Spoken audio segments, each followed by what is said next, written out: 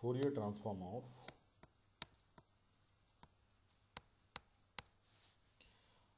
one or a DC term.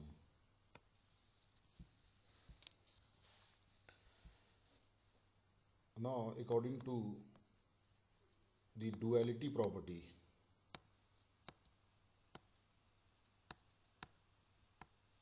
of Fourier transform,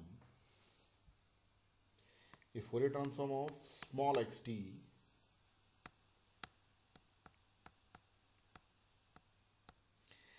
is capital X of omega, then Fourier transform of new signal capital X of t, this omega is replaced by t, then its Fourier transform is now 2 pi small x of minus omega, or in terms of f, if Fourier transform of xt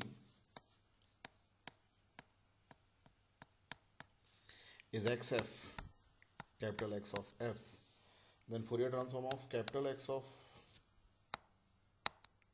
t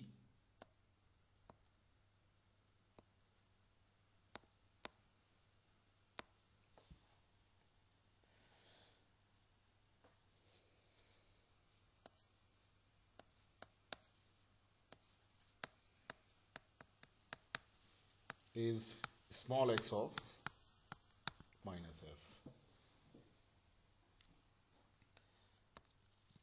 Now we know that Fourier transform of del t is 1 for all frequencies. Fourier transform of del t is 1. So the Fourier transform of new signal 1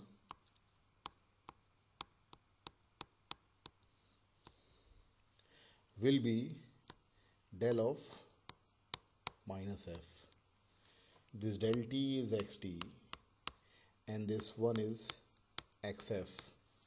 In x, capital X of f, f is replaced by t, then the new signal becomes capital X of t, that is 1 for all time.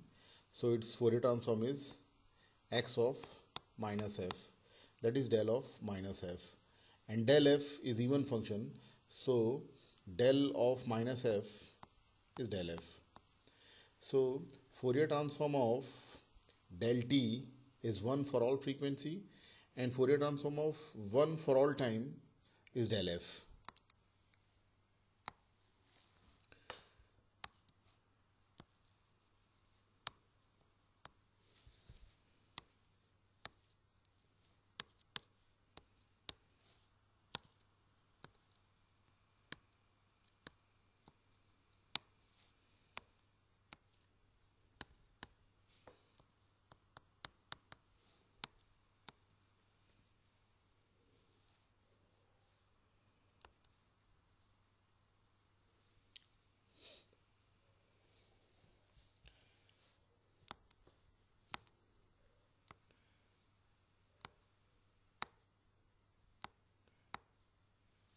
In time domain, signal is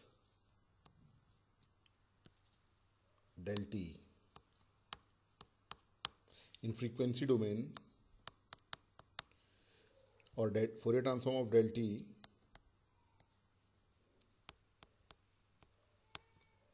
is 1 for all frequencies.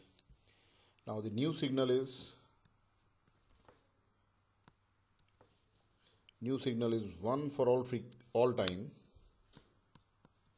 Its Fourier transform is del f.